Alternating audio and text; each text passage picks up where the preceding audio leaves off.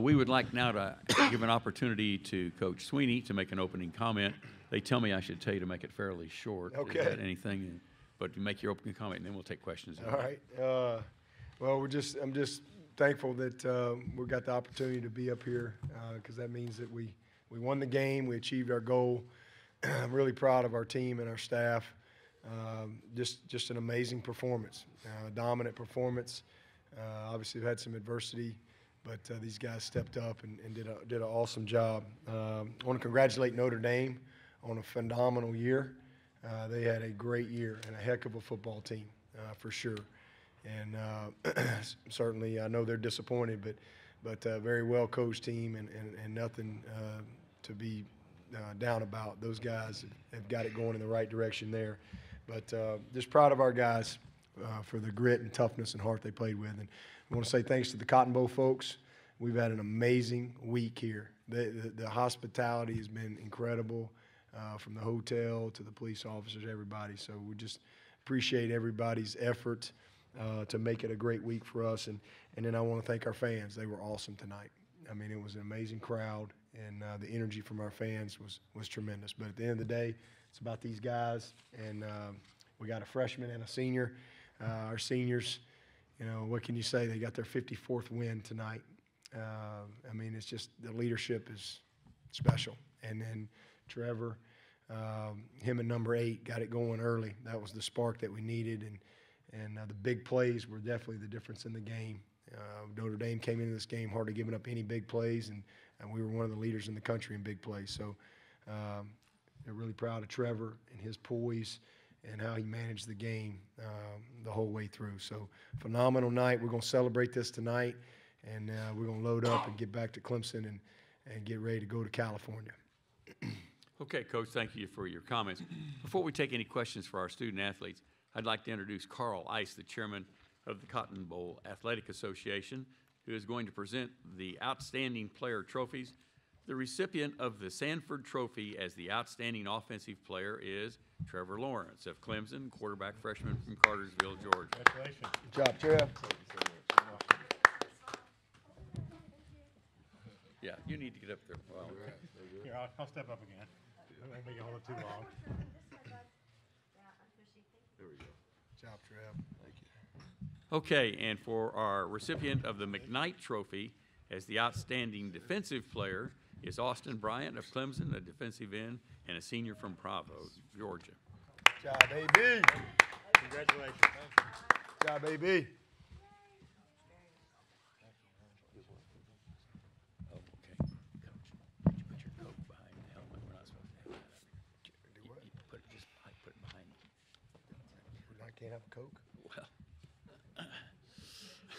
Okay, now we'll take questions for our student athletes, please. If we've got a question on the side, right, and then we'll go towards the back.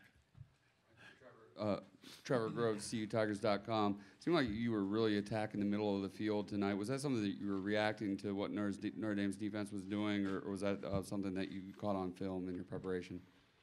I mean, a little bit of both. They did a good job giving us some different looks than we kind of expected just because they had a bunch of time to prepare. But I feel like we made adjustments well and just kind of saw that soft spot and took advantage of it. We got a question on the left side in the middle aisle, 3/4 of the way back. Trevor, you're up 9-3. You get the ball back with a little under 5 minutes left in the half. Are you thinking you can score twice at that point? What's the objective there? No, just wanting to score every time we get the ball. So, I mean, wasn't really thinking about the next drive at that point, just trying to score on that drive. But, no, it was awesome. We were able to put it in on that drive and then get the ball back. Defense played great and gave us another chance at the end of the half. On the outside right, about halfway back, standing up. Austin, Phil Woodall, 806 Sports Radio in Amarillo, Texas. All the pregame talk was about missing Dexter Lawrence.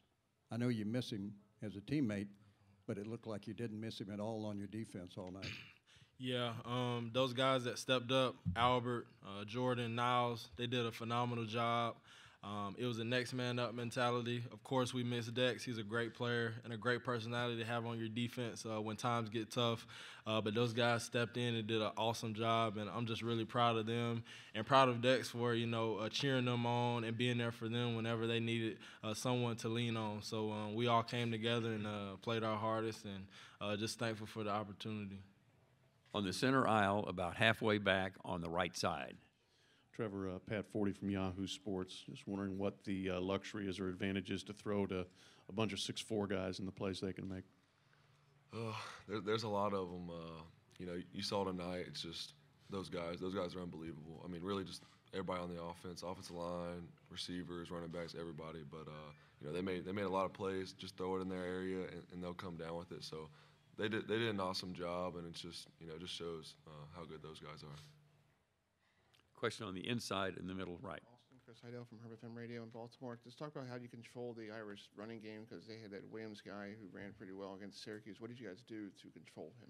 Oh, well, going into the game, we knew that we were going to have to stop the run. They have a great offensive line, got some great running backs that can make stuff happen. We had a great plan. We prepared well and put the work in throughout the time that we had prepared for this game, and I think it really showed tonight by us being able to kind of dominate in the run game. So I think it just goes to show that the work that we put in. Coach V gave us a great plan, phenomenal plan, and it worked tonight. So just grateful that he put us in position to make plays. Question on the right-hand side, standing up. Ralph Russo with the AP. Trevor, what is about you, what is about this team that has allowed you to flourish as a 10, I think this is start number 10, and that this moment was not too big for you at all? I mean, you said it's just about this team. It makes it a lot easier on me when you have guys all around you that are just great players and take that load off of you. So, there's not much pressure when you have guys this good playing around you. So, just that, and the coaches helped me a ton, just helping me prepare and getting me ready for all these situations has been really good. All the way towards the rear on the right-hand side. Hey, Austin, the fumble on the kickoff, kind of a sudden change. You guys are getting ready to go back out there, and then they overturn it. Can you describe the sense of relief, or what was the sense on the defense at that point? Yeah, it was definitely a sense of relief, but we were ready to play. We practice that all the time, sudden change. So if we had to go out there and play, we would have been ready. They looked at it and overturned it, so we didn't have to go back out there. But we were definitely prepared. We love to play, and it was just another opportunity for us to go out there and play and have fun. So it's just about how you perceive things and how you look at it. And, thankfully they did overturn it. Further questions for our student athletes? Got a question on the outside right. Trevor, I just want to ask you, when Julian Love goes out of the game, how quickly do you guys identify that and then try to go to work on his replacement? I can't. Probably the series, or like after we came out that series, we noticed that he didn't come back out there after a few plays that he came out. We didn't know if he was hurt for sure, and then he stayed out for a while. So I'm not sure if he was injured or what happened. I know he came back in the second half, but I mean we identified that, but I mean didn't change much. We still attacked him in the ways we thought were best. So obviously he's a great player, and a bunch of guys on that defense are great players. But yeah, I mean didn't change much for us. Anything further for our student athletes? One more time. Anything for the student athletes? Okay, guys, we're going to release you. You can go back to the locker room. Congratulations on a big game, and good luck next week.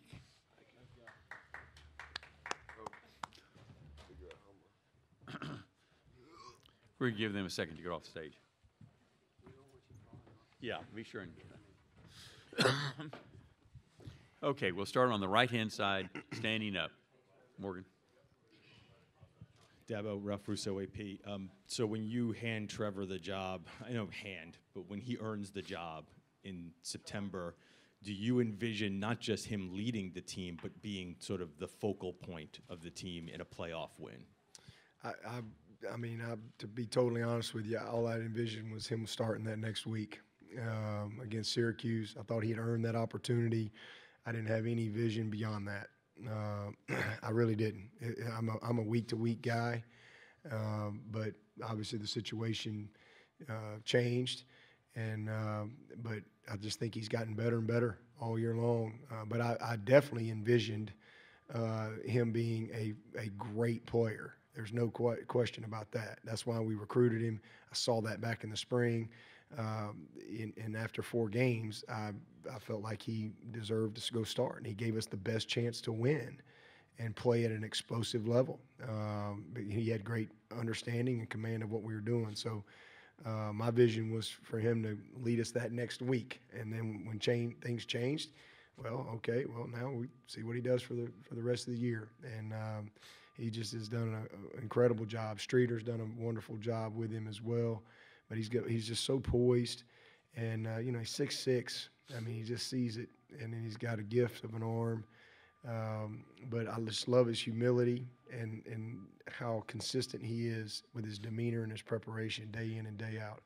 Easy guy to coach, and easy guy to get behind and support. His teammates love him. Question on the aisle right side, and then we'll move into the center aisle. Dabo, I don't have the exact number in front of me, but I think in your semifinal wins, you guys have beaten teams by a score of like 100-20 or something roughly like that. And a lopsided game isn't that rare in these semifinal games. Why do you think the semifinals end up being lopsided more often than not? I don't know. We got our butts beat last year, I'm just thankful that we got back and we had a better result tonight. But I don't know. I mean, we've played well. It's all about these 4 quarters, and I think our guys understand. We believe in how we prepare. We believe in kind of, our system as far as how we get ready for these type of games. But we make every game the biggest game of the year. We really do. And so when you get to these moments, it's just kind of another game. Our Friday is we try to create as much routine and obviously when you're playing in these the margin for error is not very big, but we go into every week with that mindset. We really do.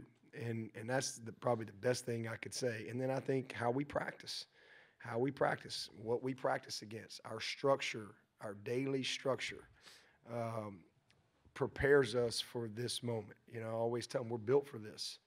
I mean, we're built for this by how we train, how we run our program from January to this point. It doesn't start in August. It's everything is a part of that, to answer your question. But, certainly our experience too, is definitely a great teacher.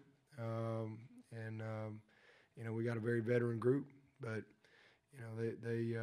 the biggest thing, if you look over the last 8 years of our program, I just think the consistency in these type of games has come from just the culture of our program and just our daily focus and how we go about on a weekly basis. And then again, how we practice. Question on the outside right. Coach Phil Woodall, 806 Sports Radio in Amarillo, Texas. Talk about the game plan that defensive coordinator Venables put together for you, especially with the absence of Dexter Lawrence, because it didn't look like you missed much out there with. No, I mean we had 6 sacks, which I believe is a bowl record, and that we held them to 88 yards rushing. So the big thing for us was if you can't stop the run, you ain't winning these games. It's just that simple. And we were able to they popped a couple. They had the first play actually was a little cutback on us, but we really settled in and we played well. I thought Albert Huggins did a great job. Albert's we've got good depth, and we went into it. We didn't change anything. I didn't even tell Brent. Brent had no idea that we weren't going to have Dexter until Sunday when we got on the plane. I told him. I didn't want to ruin anybody's Christmas because everybody. I found out Thursday, and I didn't tell anybody until Sunday because I knew what I was dealing with Thursday, Friday, Saturday, and I didn't want to put that on my staff. I wanted them to just enjoy their time with their families and have a couple days off there. But nobody flinched. We're confident in Albert, confident in Niles, confident in Jordan, and Dexter did a great job of kind of putting on a coaching hat and being a great teammate. But we pressured the quarterback. We didn't do a good job early. He's a slippery guy, man. And we took some of the easy stuff away. They were really quick passing game, short passing game, a lot of screens. Everything's built off the run. And we took that stuff away and made him hold the ball. But he still popped some on us, up the middle. We didn't do a good job, but we finally kind of settled in, choked our rush down a little bit, and were able to contain him. and get some pressure on him. So the interception in the second half was a big play for us. They had good field position right there, and Nolan Turner's play was huge. But just, Brent and our staff, they do an amazing job. And our secondary, everybody, our secondary's been reading for 3 weeks how terrible they are. I mean, good Lord, we have one, subpar game that you win by 3 touchdowns, and now all of a sudden our secondary's terrible. And I thought they were ready, played well. They took ownership of the plan. We lined up properly, corrected some of the mistakes that we had, earlier in the year. Question on the aisle on the middle. Dabo, Pat 40 from Yahoo Sports. You said you have a veteran group, but all of your playmakers other than ancient Hunter Renfro were freshmen and sophomores tonight. How are they so ready to contribute at such a young age? Well, Justin Ross is just, he's a special talent, and that's why he was one of the top receivers in the country. He's big, he's strong, he's confident, and he's well prepared. He's one of those guys that loves to be coached, and for a young player to make an impact, it takes a certain level of maturity, and he's got that. And Trevor's the same way, physically just beyond what a normal freshman would be.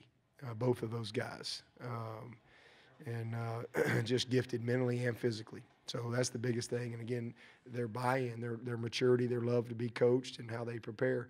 I thought Justin Ross was the early spark. I think he set a bowl record for Clemson with yards per catch. Amazing, what he did, 24 something yards a catch and a couple touchdowns.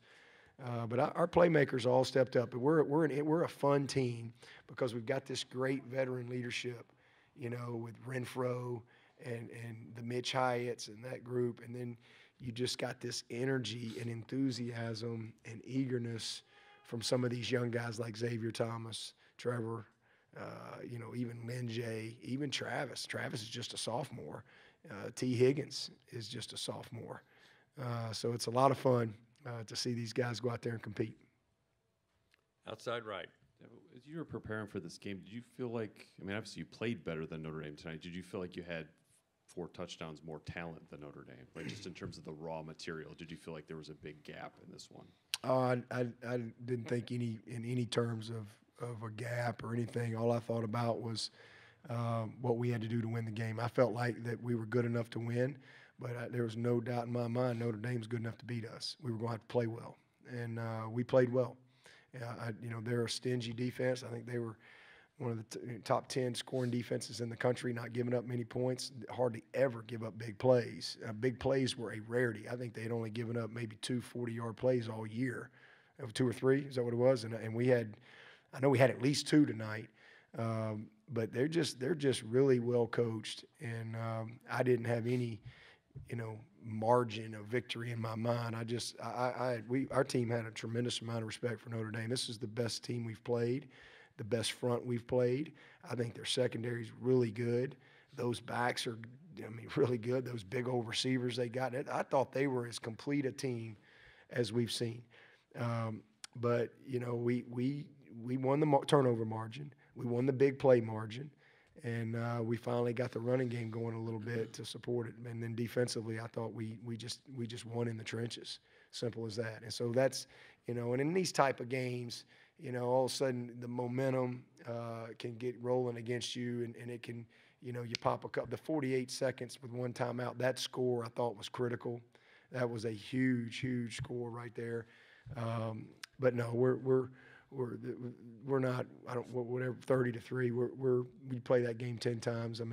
Notre Dame's going to battle us every single time. That's the way it was tonight. And but Notre Dame's a heck of a football team. On the aisle right. Coach Trevor Grove, CUTigers.com. It was tough sledding there for Travis in the first half. They were playing with their safeties in a lot. But did you just have the feeling that it was only a matter of time before he broke a big one, and that 62-yard touchdown run tied him for the nation's lead in touchdowns, and also broke Wayne Gallman's single-season rushing record? How special was that for him? Yeah, it was awesome. So we broke the rushing record for our team, and he broke the single-season rushing record. But yeah, you've got to stay patient. You know, I thought he was a little impatient early. He bounced a couple things that we needed him to not bounce. But you keep giving that ball to number 9. If you give him 15 touches or more, something good's going to happen. And simple as that. And he was close on a couple of them where the safety was the unblocked guy that got him down. But on that 3rd and 1 there, man, he just popped it and he was gone. But that's what he can do, and that's why you just make sure he gets enough touches and you don't give up on it. You stay patient. And I thought our guys did a good job because I think he had 17 yards at the half. We did not run the ball well, but I thought Trevor kind of sparked us a little bit. You know, we had a lot of RPOs where they were giving us things and keeping the ball out of Travis's hands, and then they were giving us some quarterback run, which we took. So their plan was to, you know, try to, you know, bend but not break and try not to give up some of the big plays. Some of the big plays we got were 2 safeties, deep coverage. We just made plays, you know, over the middle and took what was there. And it wasn't like – and then we had a couple where they were manned up and, you know, the one before the half they played, you know, one-on-one and our guy made a play. But they played a lot of coverage as well. And we just made the big plays. But it was good to see Travis get going, and we just hung in there with him. We told him at halftime, hey, we're going to stick with it, and we're going to pop one. And so for him to finish with 109 yards at 17 at the half, I think that's all you need to know about that guy. Just keep getting him the ball. This is going to be the final question for Coach on the left side, 2nd row. Hannah Rogerson with SB Nation Radio. Nolan Turner had his first career interception today, and you promised his dad you would look after him. On the field, just now he told me that he looks at you as a dad figure, as a father figure. What does that mean to you just to nurture him in a way that his dad wasn't able to throughout his college career? Yeah, well, you know, it's a blessing that the good Lord's given me that opportunity. And, you know, I know KT, you know, he may not be here in the flesh, but I know he's here in the spirit. There's no doubt, and I know he's bouncing around heaven tonight for sure. Proud of Nolan, but you know, not bad for an old guy that nobody wanted. You know, he's just a raggedy old guy from Vestavia that nobody wanted except us. And man, he's a heck of a player. I mean, he's just a sophomore, and I mean, a really good football player. Made another great play, battling to get the ball out, and he's got a bright future. But every time I look at him, I feel like I'm back in 1989 all over again because he's a spitting image of his dad. But, you know, I'm just thankful that the good Lord's given me the opportunity to be a part of his life and to help, you know, fulfill my promise to KT. And I'm just so proud of him. I mean, what he's doing on and off the field, the young man that he is, the brother that he is to his sister and little brother, and the teammate he is, and the football player he's developed into. It's so cool for me. So that was an awesome moment. To see him make that play. Okay, Coach, congratulations on the win and best of luck next week. Thank y'all. Appreciate it. Now, Coach, you can have your coat. All right, I can have my Thank coat. you. Sorry about I'm out of jail, huh? You're out of All jail. right. Sorry about that.